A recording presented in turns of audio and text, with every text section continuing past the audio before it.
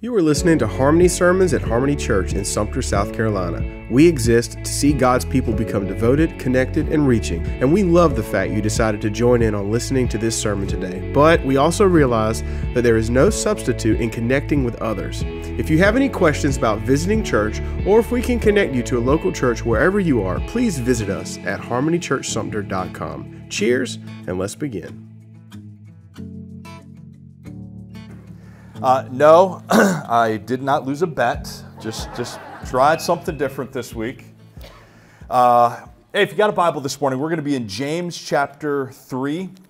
James chapter 3, and as you're turning there, let me just share a couple of cool things with you that happened this past week. This past Tuesday and Wednesday, we had a small army of volunteers that prepared and then served lunch at both campuses at the Liberty Charter School. And man, just awesome, served about 100 people. A lot of work went into this, and I'm just super grateful and thankful for the folks that they came and cooked the food and then served the food. It was really, really a good thing. You know, part of our vision here is we want to be devoted to God, connected to others, and reaching the world. And that also means our own little world here in Sumter. And so any opportunity we have to just tangibly show the love of Jesus in a practical way like that is a really important thing. So super thankful for those of you that helped out, prayed for that. Really especially thankful for Cindy Robertson and Gail Singleton. They kind of spearheaded the whole project, and they spent a lot of hours here this week, and very, very thankful for them. Yeah, we can give them a hand. Now that's a cool thing, but the next news is even better. You know, we believe that the gospel of Jesus Christ is powerful enough and understandable enough, simple enough, that even a child can come to understand it. And this past week, we had two kids here at Harmony that placed their faith and trust in Jesus Christ, and super thankful for that. So we got where's the McCoys at? Right over here.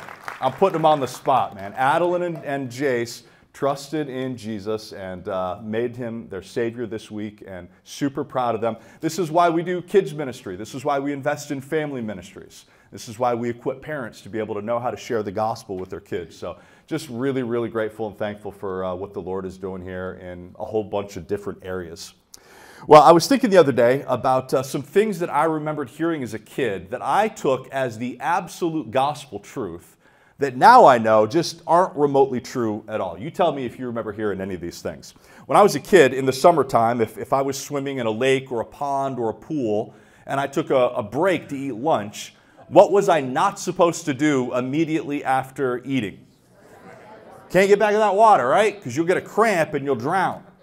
Well, it turns out that's not true. Like, there's no evidence to prove that. I mean, you might get a cramp, but that wouldn't have anything to do with you eating and then swimming.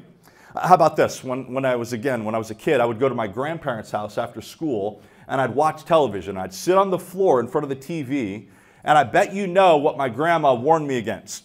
Don't sit too close to the television or else you'll ruin your eyesight. Now, I imagine if you sat like, an inch from the TV, that might kind of mess up your eyes, but turns out sitting close to the television, that's not going to ruin your eyesight. How about this? Don't go outside in cold weather without really bundling up or else you'll catch a cold. Definitely don't go outside in the wintertime when your hair's wet. That's like an instant cold. Well, no, you don't catch a cold from being in cold weather. You catch a cold from a virus. I used to think that if I ate a lot of carrots, that I'd never have to wear glasses or contacts because my eyesight would be like Superman's eyesight. Turns out that's not true at all. How about this? Did anybody ever tell you when you were younger, don't crack your knuckles, because if you crack your knuckles when you're young, when you're old, you'll have arthritis? Yeah, not true.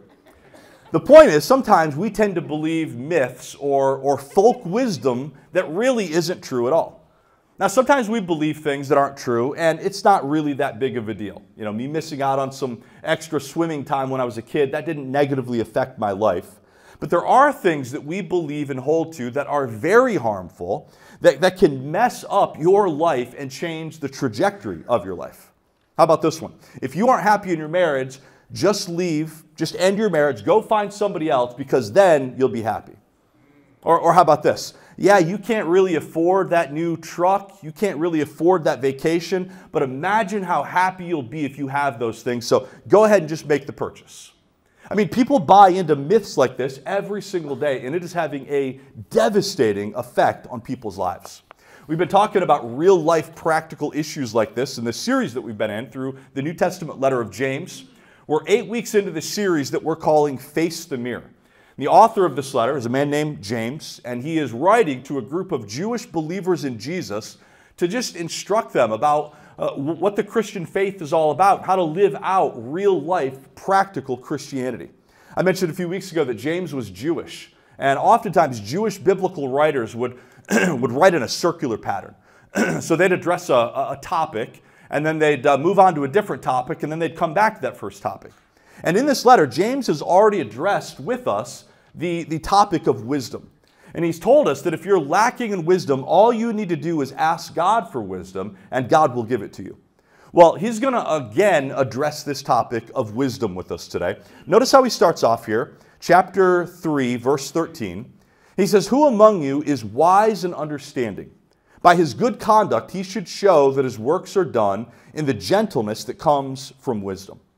So James says, hey, who in your church, who in your faith community thinks they really have their act together when it comes to wisdom? Don't just tell me that you're wise. Show me that you have a lot of wisdom.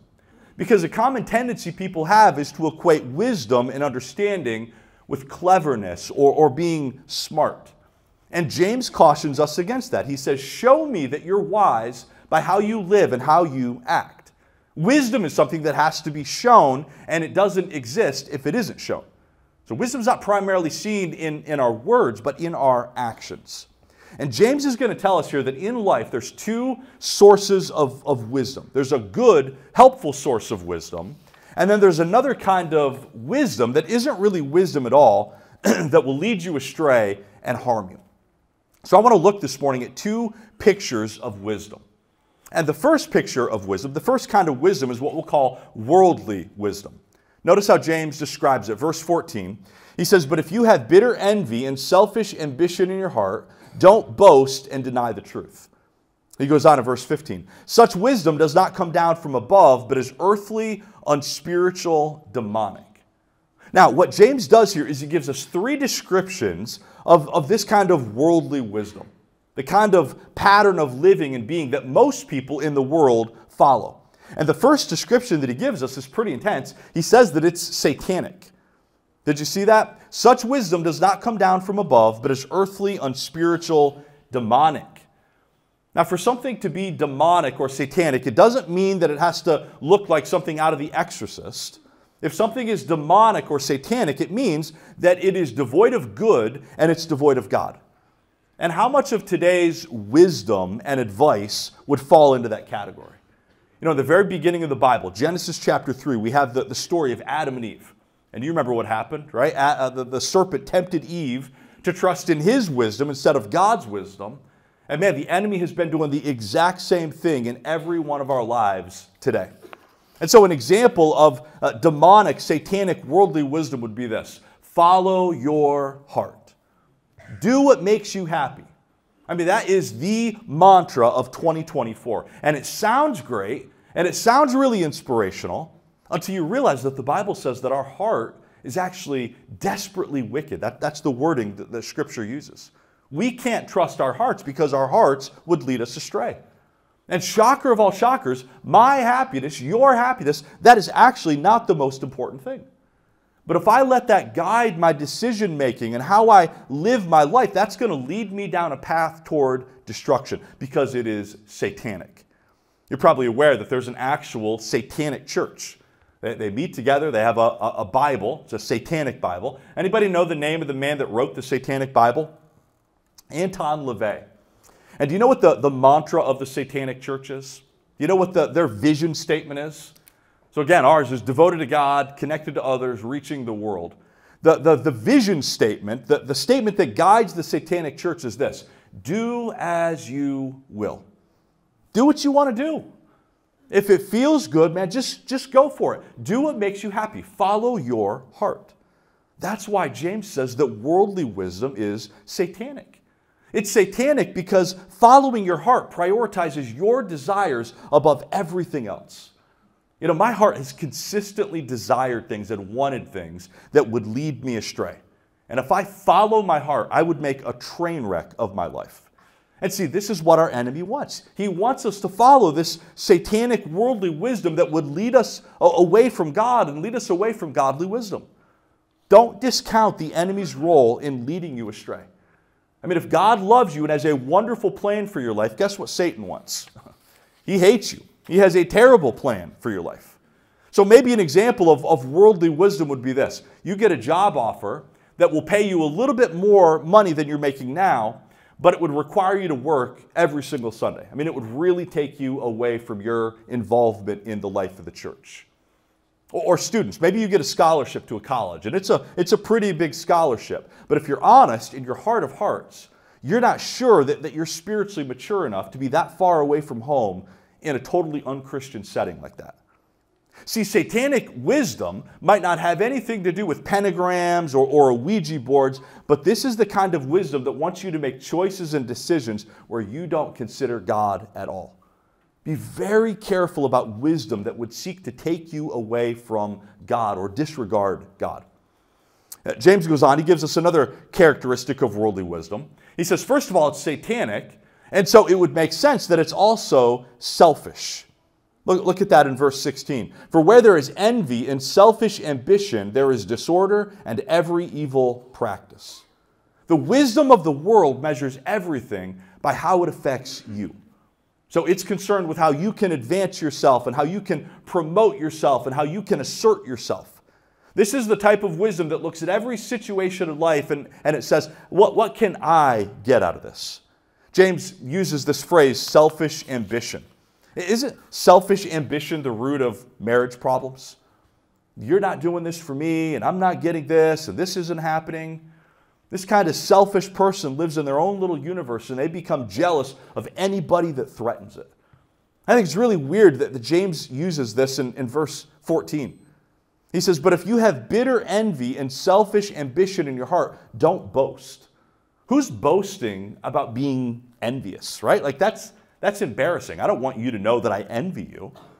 Well, think about this. How much of our nice stuff that we have and we love to show off, how much of that did we buy because we wanted to impress others? We saw that other people had it and we envied it. So I bought that truck because I saw that you had it. And we upgraded to a bigger house that we didn't really need and we can't really afford because you had a house like that. And I was fine with my Walmart water bottle until I saw you and your Stanley cup. Right now I got to have one of those. We envy people. We have selfish ambition. And so we make foolish, unwise, worldly decisions because we are selfish. I mean, we just have a great big preoccupation with us. A couple of weeks ago, Jeff Knauer sent me a picture of this thing that he saw. It's called I Am Enough. We have a picture of it here. So you can buy this on Amazon. These are daily affirmation cards. And so the point is you get up in the morning and you read a card for the day and it's supposed to center you and prepare you for the day. And the whole point of these cards is to remind you, you are enough. Like if life is a movie, you play the starring role. There's other supporting actors in this movie called life, but they're there to shine the spotlight on you. And so here's some of the daily affirmations that you can read every morning to get yourself ready for the day. I will not go softly through life. I matter. My dreams, goals, and aspirations matter. I'm doing this life for me. Whenever I say no to other people, I'm saying yes to myself. I am strong. I am unstoppable. I am more powerful than I know, and I am beautiful just as I am. Now, not all that is horrible, and I'm not saying that we need to beat ourselves up. I'm not saying that we shouldn't be kind to ourselves, but what a self-centered approach to life. And if this is the kind of selfish wisdom, worldly wisdom that you are following and buying into, it's going to lead you down a road to destruction. So worldly wisdom is satanic, it's selfish, and then thirdly, it's soiled. In verse 16, James says, for where there is envy and selfish ambition, there is disorder and every evil practice. That word disorder means complete chaos and confusion.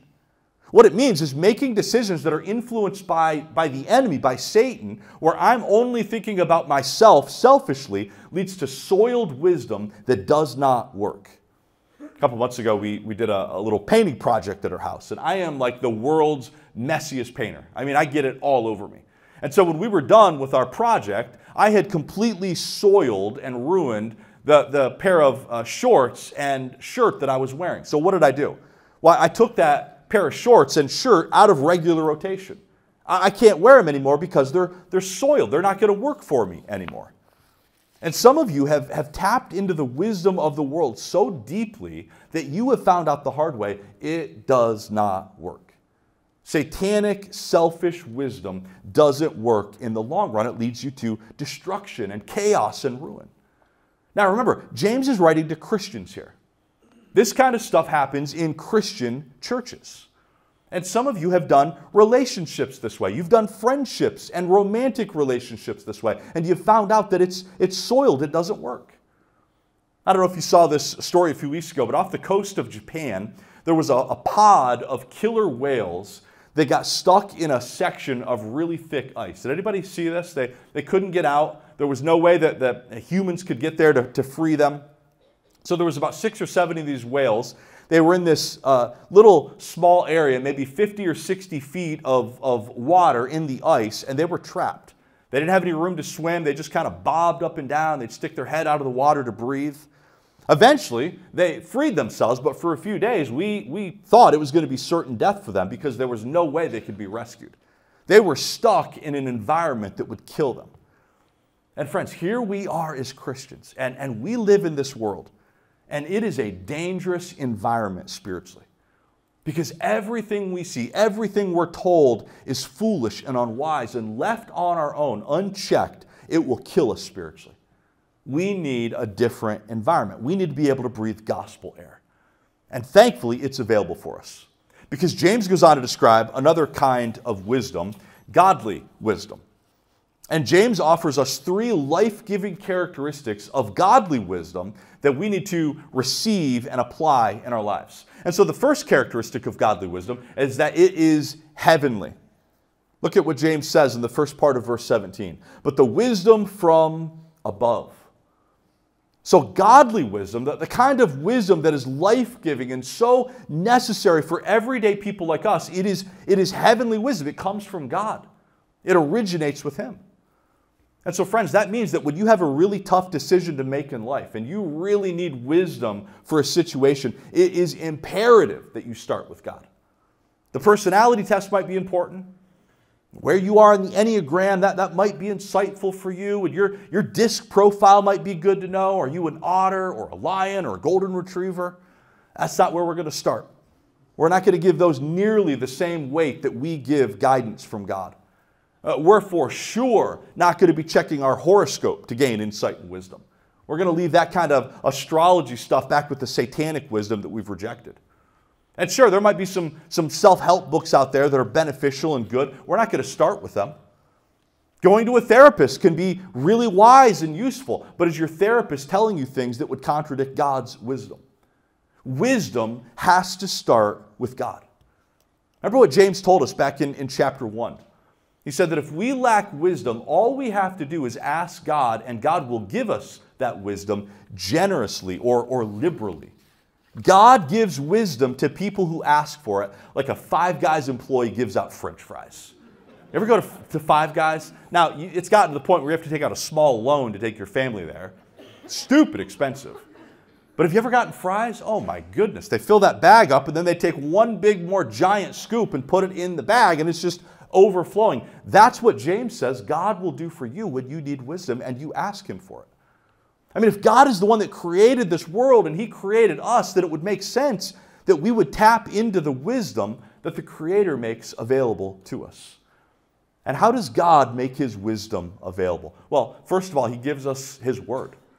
Right? We really do believe that God wrote a book.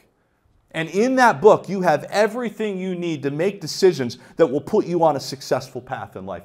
God's also given us His Spirit. As we read the Bible, God's Spirit leads us and guides us and directs us. And God has given us each other. He's given us a Christian community where other people who have maybe been through what you're going through can lovingly and humbly speak into your life. When you need wisdom, it is imperative that you start with God. I read this article a few weeks back that back in 1985, Queen Elizabeth, she was the one they called the Queen Mother, so she was the mother of the Queen that just died several months ago. She took a trip to Sydney, Australia, and she'd made this trip many times before. But this time, while she was there, she wrote a letter to the citizens of Sydney, and she made one request, that that letter would not be opened and read until 2085, 100 years after she wrote the letter. Nobody to this day has any idea what the letter says. Right? She sealed it up, and she didn't let anybody read it. She's dead now, so we can't ask her. I mean, the Queen wrote a letter, and it is just a big mystery. Friends, our King wrote a letter. He wrote a book to us, and its contents are not a mystery. We can read it anytime we want. We can study it, we can apply it, we can live it out, and we can be confident that it will lead us down the right path. Godly wisdom is heavenly. It originates with God. Second of all, James says that godly wisdom is humble. He continues here in verse 17. But the wisdom from above is first pure, then peace-loving, gentle, compliant, full of mercy and good fruits, unwavering, without pretense. He's giving us a list of all of these attributes of heavenly wisdom, and if you could sum them all up into one idea, it's a picture of humility. And it would make sense that godly wisdom from heaven is humble because Jesus was humble and gentle. The greatest person that ever lived, the person who had every reason to brag on himself and to puff himself up and to bring attention to himself, was the most humble person to ever live. And I don't think that there is another characteristic or attribute that is more attractive than somebody who's humble. Are you humble? If I ask your family members, your spouse, your kids, your coworkers, would they describe you as somebody that is humble? Because if humility is the most attractive characteristic a person can have, somebody who is arrogant and prideful is the most repulsive characteristic. And friend, if you aren't humble, if there is arrogance and pride in your life, could you really be described as wise? What are some subtle ways that we might demonstrate the sin of pride, and in doing so, demonstrate that we aren't wise but foolish? How about this? How about fault finding? Are you somebody that just always has to find fault in others, and you nitpick and you always look at this and you're critical about that? Or maybe you have a harsh spirit. You're always irritated, you're always frustrated, you're very judgmental. Maybe you're very defensive. You can't ever receive feedback or criticism. Maybe for you it plays out in that you are attention seeking. You always like to draw attention to yourself, and maybe you don't do that in real life, but maybe for you it plays itself out on social media. You talk about yourself a lot, you're always turning the conversation to you, and you never ask questions, you never are curious about others. Maybe you disregard the advice of others. Maybe you won't submit to authority. I mean, if those evidences that you have bought into the satanic, selfish, soiled wisdom of the world, if those are true about you, the Bible would say that you have a ways to go when it comes to wisdom. See, pride is rightfully taking the credit that belongs to God, and it's claiming it as your own. There's a funny story about Joe DiMaggio, the famous New York Yankee center fielder. Joe had taken a few years off from baseball to go fight in World War II, and when he returned, his first game back at Yankee Stadium was packed. And everybody wanted to see Joe DiMaggio. So right before the game started, the manager told Joe, he said, "Hey, I think you should go out onto the field. I think it would be good for you to just acknowledge people, tip your hat to people, thank them for their support." And so he did. Right before the first pitch, Joe DiMaggio walked out onto the field, and he grabbed his 5-year-old son, Joe DiMaggio Jr., and the two of them walked out onto the field together. And as they were walking out, everybody was chanting, "Joe, Joe, Joe." And Joe's little boy said, "Daddy, everybody's calling my name." Aw, that's so cute. But it wasn't reality. And our pride is the same thing. It's not reality. It's taking the credit from God and ascribing it to ourselves. And when you do that, friend, it proves that you are not wise. And some of you this morning, if you were honest, you look at your life and you see that you've made some of those foolish decisions, maybe financial decisions. Maybe you've made some foolish decisions relationally. Maybe in your marriage or in your parenting or in your work or your career. I mean, you need some serious wisdom in those areas.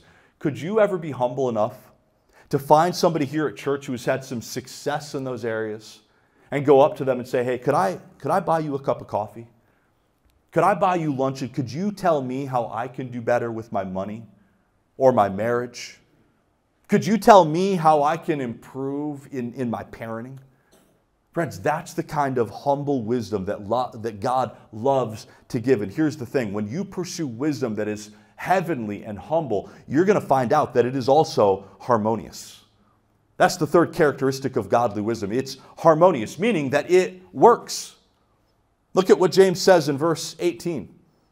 He says, and the fruit of righteousness is sown in peace by those who cultivate peace. The fruit of this kind of righteous wisdom is peace, not regret for making foolish decisions, but peace that comes from knowing I prayed about this, and I sought godly counsel about this, and I searched the scriptures about this, and God has given me a peace about it. I mean, if worldly wisdom is soiled and doesn't work, godly wisdom does work. You know, I could go over there to that piano, and I could sit down, and I could start plunking away on the keys, and it would sound awful. I mean, you would scrunch your face up because I don't have a clue how to play the piano. But if Jeff Knauer or Jeannie Jocelyn or Knowlton sat down and played, it would sound beautifully harmonious. I don't have a clue how to press those keys in a way to make it sound beautiful, but they do. It works for them. That's what godly wisdom does for you. And check this out, I love this. When Christians like us make it our goal to pursue godly wisdom, do you know what it leads to? It leads to evangelistic effectiveness. That's a fancy way of saying it is possible that non-Christians will see how you live your life, and they might just place their faith and trust in Jesus because of watching your life. That's what that phrase, fruit of righteousness, means. When Christians tap into the wisdom of God and they live out the wisdom of God, man, it can be a really powerful thing for the world around us to see. Now, some of you might be sitting here and you don't know Jesus. You know about Jesus. You might have information about Jesus, but you don't really know Jesus in a saving way. And as you look at your life, if you were honest with yourself, maybe you'd have to say, man, I have made a mess of things. I have not made very many wise decisions in my life, and my life is kind of a mess because of it. I don't even know how to start to make things right with God. Well, this is the good news of what we call the gospel, that God will take you right now just as you are, with all of your poor decisions, with all of the foolish choices you've made, with all of your sin. That's how all of us came to God. God will take you as is. So 2 weeks ago, of course, the Super Bowl was on. San Francisco 49ers played the team that Taylor Swift's boyfriend plays for. Did you watch the halftime show? Wasn't my favorite. I thought Usher did an okay job. He's a talented singer and dancer. But halfway through the halftime show, Alicia Keys came out and played and sang a song on the piano. And if you watched it live, you may have noticed that like the first thing out of her mouth, her voice cracked. She hit a sour note. Well, she went on to do a great job. She's super talented. But what's interesting is that the NFL immediately scrubbed out that sour note that she hit. They auto-tuned it or whatever. So any rebroadcast of the halftime show won't show that little vocal flaw. If you look up the halftime show on YouTube on the NFL's official page, you won't find it anywhere. They cleaned it up. Because you got to be perfect.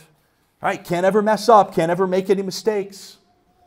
And friends, that's just a reminder that that's how the world might be, but that is not how God is. You do not have to clean up your act to come to God. You don't have to get everything in your life in order before coming to Jesus. He will take you right now as is, sour notes and all. So the question for us is, would you come to Jesus this morning as you are? Would you come to Jesus with all of your sin and all of your foolish decisions that you've made? And in repentance, would you say, Jesus, I admit I have made a mess of things, but I believe that you died to make things right. Please forgive me and make me new. And the promise of God is that when you do that, God will invade your life with grace and mercy and wisdom. And every single one of us this morning desperately need wisdom to make it through life. And so you have a choice this morning. You have two paths in life that you can take, that you can choose from: the world's way or God's way. How many of you, when you were younger, when you were a kid, ever read these books? Encyclopedia Brown. You ever read these books? I want to see like some hands here. Am I the only one? All right. Yeah, Encyclopedia Brown, he was like a kid detective. So he was always solving problems and mysteries and figuring out cases. And the thing that I love the most about these books is that they are what we call a choose-your-own-adventure book. So you'd get to the end of chapter 2 and you'd be presented with a choice. If you think Encyclopedia Brown should go snoop around for clues at the old abandoned mill, turn to page 87. If you think Encyclopedia Brown should just go hang out with his friends, turn to the next page. Well, I would always choose the more dangerous, adventurous option. And sometimes that was the right choice, but sometimes it wasn't. And sometimes it was a dead end, or it would put Encyclopedia Brown in some kind of danger. Now that's totally harmless to do when you're reading a kid's book, but that is not a great way to live your life. Friends, we have the choice to live the world's way or to live God's way. The world offers us its own set of solutions that oftentimes sound really good, but ultimately leads to dead ends and confusion. And God's way, though it always doesn't seem obvious or glamorous, it leads to true wisdom and fulfillment. So friends, as you navigate the chapters of your life, remember that in a lot of ways you hold the pen to your own story. Are you going to choose the fleeting promises of the world, or are you going to trust in the timeless wisdom of God? Let's pray together. Father, we come to you now, and Lord, we admit that we are people that left on our own to our own devices would be very, very unwise. And God, we admit that we would be people that would make decisions that are foolish, decisions that would hurt us and hurt others around us. And God, that's why we're so grateful and thankful for your word, for passages like this that offer us just practical, everyday wisdom. Lord, for those of us that know Jesus this morning, we are so grateful and thankful for your Holy Spirit. We're thankful for your word. We have everything we need, Lord, to make decisions that are wise, decisions that will not lead us to regret, decisions that will honor you. And so I pray for us, Lord. God, we are presented every day in big ways and small ways with choices to make. And I pray, Father, this week that we would make choices that would lead us to life. We pray all these things in Jesus' name. Amen.